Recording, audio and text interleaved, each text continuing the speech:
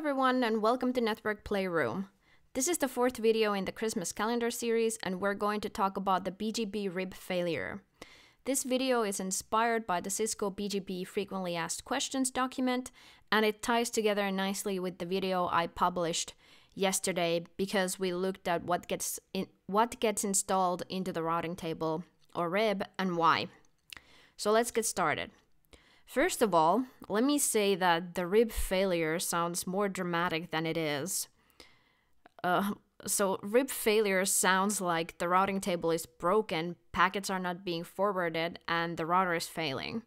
But what it actually is, it's really not that big of a deal. It's not unusual to see this message with PGP, and I'll explain what it means in a moment. But before I do that, let's set up the scenario here. I don't have a lab to demonstrate this on the command line, so I'll use output from Cisco documentation to describe the RIB failure.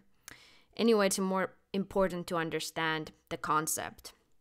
So I have a very simple topology from the Cisco documentation on the screen here. So these two networks, 1.1.1.1/32 and 3.3.3.3/32 are advertised to R2 here.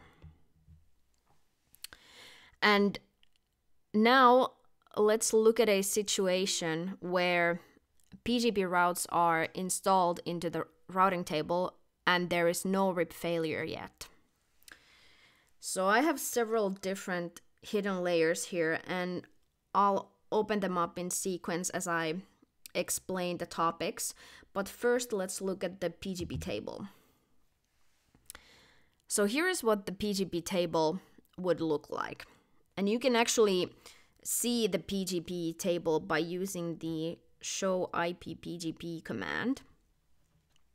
So those two loopback interfaces, well, I'm going to assume that they are loopbacks, were learned via PGP, and they are listed right here, and they are valid as indicated by this little asterisk sign next to those routes. Beautiful. But I won't go into much detail, and I don't want to spend too much time reading this output and interpreting the various codes, because I'll probably do that in another video. But for now, it's enough to understand that the routes were learned via PGP and stored in the PGP table. Now, let's verify that the PGP routes are installed into the routing table by using the show IP route command. So you should be able to see them here with the show IP route command, which is used to look at the RIB. And this is the PGP table, by the way. And again, the RIB is a collection of the best routes. And at this moment, the PGP routes are the best routes to reach those loopback networks. So you can see here that they are indeed PGP routes based on this code. But now let's create the RIB failure. And this can be done by adding two static routes to those prefixes. And they will be preferred over the PGP routes and installed into the routing table because of the lower administrative distance. The administrative distance of static routes is 1, and the administrative distance is 20 for ePGP and 200 for iPGP. And we can actually even see this on the routing table. So if you look here, you can see 220 listed inside the brackets. So this is the administrative distance value. Now, if you remember from yesterday's video, we looked at this table that lists the default administrative distance values for different routing protocols. So you can see static route is here right under the connected interface. And ePGP is listed on this line and its administrative distance is 20. And finally here you can find PGP. Wow, okay, that didn't work as I wanted, but yeah, the value is 200. So now, because static routes have a lower administrative distance, they will be preferred over the PGP route, and they are going to be installed into the routing table instead.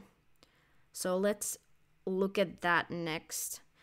I'm going to hide these layers, so I'm actually going to have to erase these notes that I've put here, because otherwise it's going to look funny.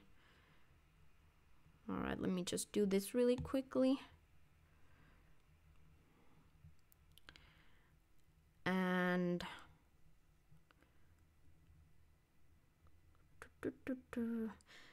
all right, let's hide these and then open up this one.